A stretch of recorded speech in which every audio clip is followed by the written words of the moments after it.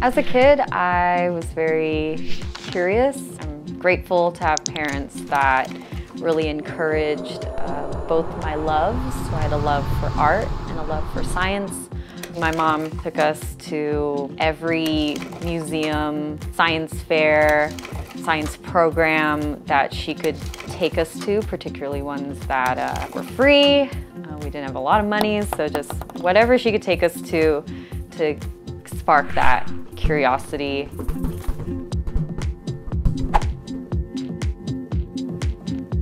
Some people don't know that, like Charles Darwin, John James Audubon, that they did their own drawings.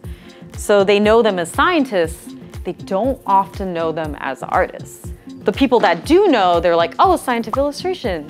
Like Charles Darwin did his finch drawings, or like John James Audubon. But a lot of times people don't associate those scientists as artists as well. But for the scientific illustration, what you're trying to achieve, as you can see here, is a bit of your style, but it still needs to be accurate. These are all endangered or threatened plants found at Ash Meadows, so that's here in Nevada. It's a high plant diversity because it's so special. It's like an oasis in the desert, and so because of that, you have a rare flora that occurs there. And so what I did for a publication I was on was illustrate some of those plants. So while you can tell that this has my style, these are drawn to scale. And that's what sets scientific illustration apart. You're bringing the observer down to the level of the unseeable. So accuracy is what you're going for. This is Desert Daughter. It's a parasitic plant where I did decide to add some color because it does look like that in the field. It's this bright orange mess that looks like silly string, and it's a parasite, so it adheres to other plants. And then this is the California gold poppy. I've decided, and that's where scientific illustration comes in, is here's a bud, here's a seed pod, here's a flower. Whereas if you were taking a picture and using that, you might not get all three of those life stages at the same time. So that's why in medical and botanical guides, a lot of the time illustrations are still used because you're able to convey texture a lot better. You're able to create composites like this where you have multiple drawings all at the same time.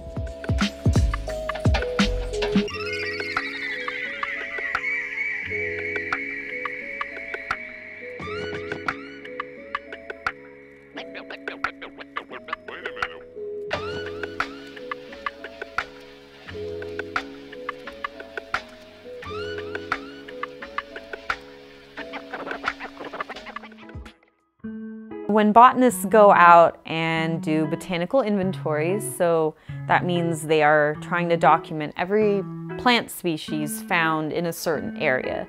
In my case, the project was documenting every plant species found at Tule Springs Fossil Beds National Monument. And so that involved going out, and we take what's called a plant press. The idea is to collect specimens of every plant species, and we call these vouchers. So they end up being a permanent record.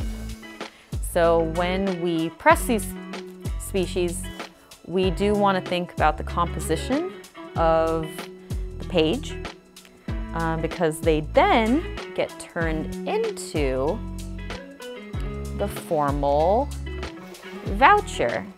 So this is what it'll look like in the herbarium. So we always take duplicates. So this is one set. This is going to go to the Nevada State Museum here at the Springs Preserve. And that's why we did the mounting ourselves. The second set went up to UNR. It's always great to do them a favor and to think about the composition on the page because it's going to end up being put on a page. And if you're living dangerously, you can also press cacti species. It involves filleting with a fillet knife, and because you want to get cross sections and try to scoop out as much of the innards as you can. Not getting too botanical here, but otherwise it's just not going to dry. When you take them to a formal herbarium, you don't take them mounted like this, they mount. But when you're, and I'll show you when we press, you have to think about how it's going to finally look here. And if you take them crap, essentially, they're like, so the curator up there was like, oh my God, bless you. Like, and that's the artist. Yeah. So what I love about DRI is, so rather than force me to compartmentalize into one direct avenue, I can branch out, pursue multiple interests, and be able to expand what I do and my skill set with their encouragement.